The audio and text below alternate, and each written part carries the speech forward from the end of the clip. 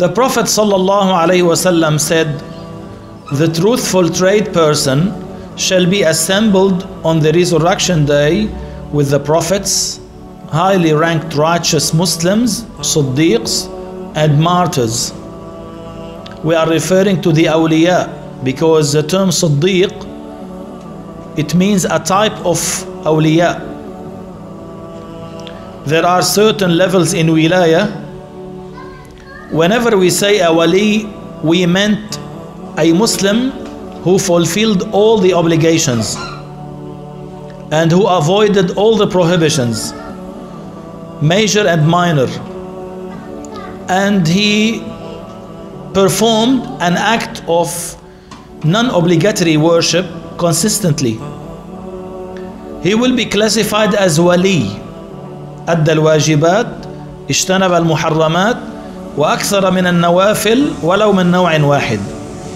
This wali could also be elevated in ranks if he performed more acts of worship.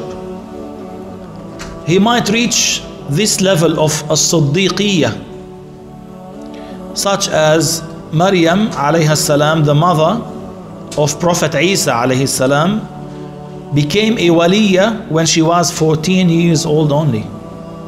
She reached such a status as-siddiqiyya.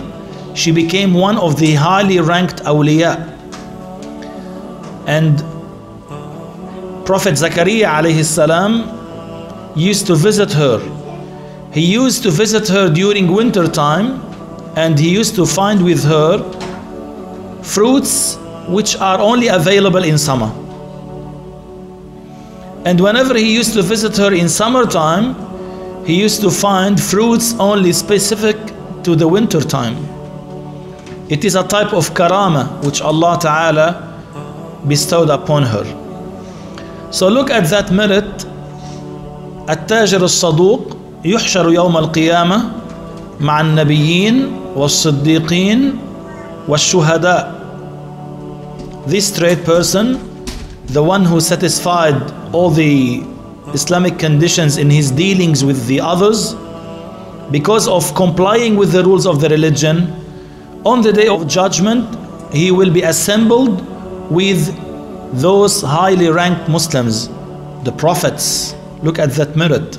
Someone to be assembled with the prophets, and also the awliya, and also the shuhada, because he fulfilled what he must do.